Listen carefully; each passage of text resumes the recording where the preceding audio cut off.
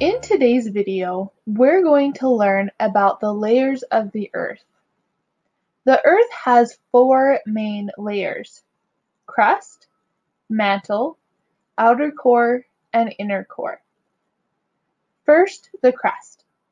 The Earth's crust is the outside layer, and it's the thinnest layer. Even though it is the thinnest layer of the four, all living things are found at this level. It also contains lots of minerals and where we get fossil fuels from. The crust is thinnest under the ocean and can be as thin as 10 kilometers. Yet with mountains, the crust can be as thick as 90 kilometers. The mantle is the next layer down, and it's about 2,900 kilometers thick.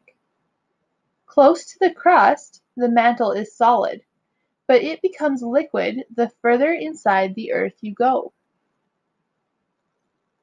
Next is the outer core. The outer core is about 2,200 kilometers thick, and it is completely liquid. Lastly, the very center we call the inner core. The radius of the inner core is estimated to be 1,250 kilometers. The inner core is super hot, yet it is a solid ball, not liquid. This is because the weight of all the other layers have pressed it into a hard ball. And those are the four main layers of the Earth.